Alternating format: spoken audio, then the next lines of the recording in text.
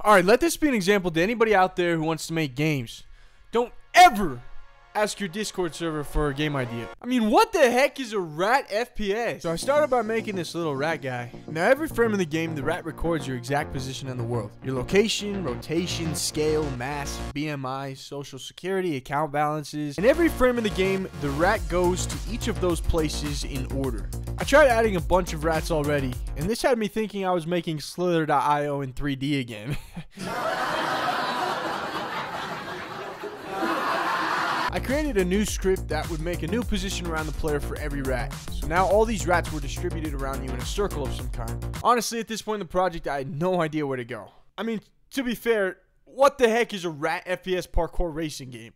Come on, Discord. So I started adding these platforms that would constantly fall down. And the idea was that the player would have to jump up to avoid these massive cars that were barreling towards you and your little rats. And it was coming along pretty well, but it just sucked. And I hated it. In fact, it hadn't been coming along pretty well. That's just what I told myself to stay motivated. I realized it was time to give up on my dream of learning game development and go back to reading books. But just as I was about to delete my YouTube channel, I got an idea. What if there were no platforms? What if the cars were the platforms? I rebuilt the scene into a long road and I added curbs and dirt on both sides of the road. Now I needed to make it look like you were moving really fast. So using some basic UI images, I created road lines and wrote a script to spawn and move them down the road. I also made them fade in by scaling them up so they didn't just appear out of nowhere. I could tell the illusion was working because I started getting so dizzy watching these things move down the road. But it wasn't enough. I made this tree and a rock and reused those same scripts to make it look like they were flying by really quick. It was perfect.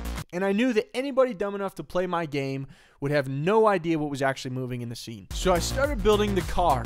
And again, I was able to just reuse the other scripts. But I also gave the car generator script the ability to have as many colors as I could possibly think of. It's just too bad that I can't think of that many colors. I probably didn't need to write all that code. Now I tried making the cars speed up as the game goes along, and I accidentally created a super satisfying illusion. But eventually I got it dialed in, and I added back the player, and it was actually so fun jumping from car to car. So then I added back in the rats, and I made the scoring based on how many rats land on each car. So the only way to score is keeping as many rats alive as you can. Now at this point, I knew something was missing. And of course that thing that was missing is,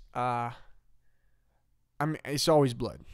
So yeah, I admit I may have gone too far. But now the game felt complete. I added in the post-processing and it was time. But before I show the gameplay, this is a tiny channel with only 1,200 subscribers. So if you're interested, subscribe and join the Discord so you can help me make my next game. Alright, here's some gameplay.